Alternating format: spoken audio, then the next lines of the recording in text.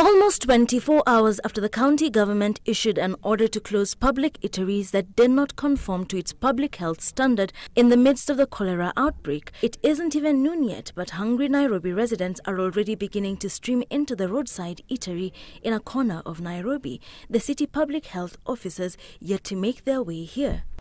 We are mapping out any eatery, and when I talk about eatery here, I'm even talking about any hotel, regardless of the category.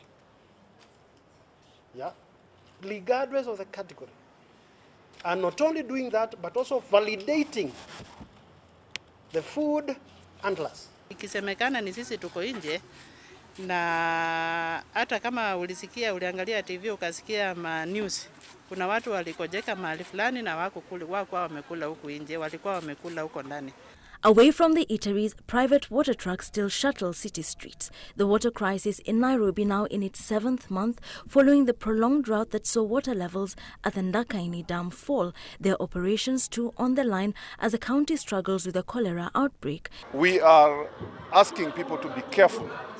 Let them look after their own hygiene. Wash your hands, wash fruit before you eat, and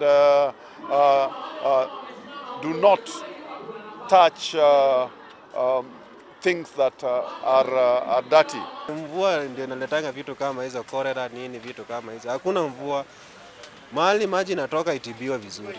Since May, the county government says 336 cases of cholera have been reported, with only 3 deaths registered. The initial case being reported after a wedding party in Karen. This was followed by another outbreak reported at Western Hotel, where over 40 participants at a medical conference were affected.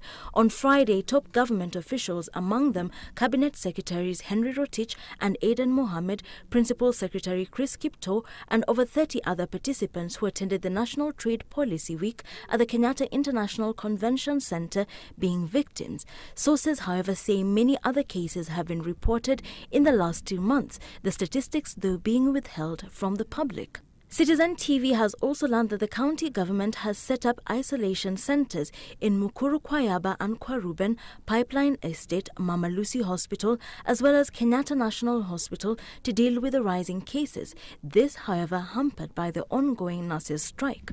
Open eateries, on the other hand, insisting that they are taking precautions. Chakula hapa ni fresh, sababu chakula hapa inatolewa tu kwa sokoni direct mpaka hapa, na inapikwa tukiona hapa, kuliko ile yenye imekaa kwa fridge huko kwa fridge alafu wanapiga baadaye, zingine zinalala, lakini hapa chakula inaisha saa hiyo.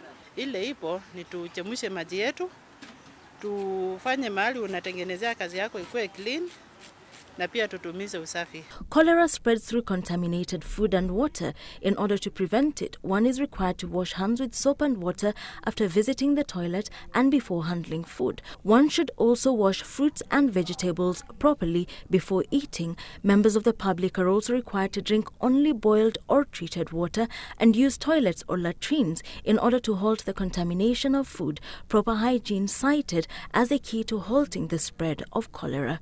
Wilkes Anyabo, Sunday Live.